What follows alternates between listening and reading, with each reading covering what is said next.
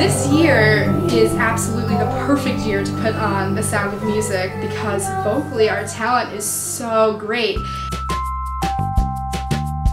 The fact that we have very vocally independent students is so important. I hear you sing Fly Me to the Moon all the time upstairs. Yeah. Sing it like that. My favorite part about doing a play at New Hope Academy is probably like the people, the teachers, everyone supporting you through it. And then sit down. Yes.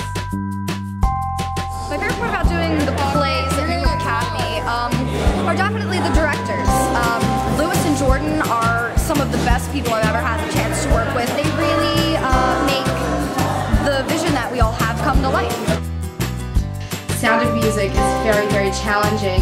And this musical, there's more choreography because we move around more when we're singing. And we actually have quite a few people where this is their first show ever. My second time on stage and my first time acting. Our captain, he is doing his first musical ever, and he is doing it as the captain in Sound of Music. We rehearse three days a week. We work really hard.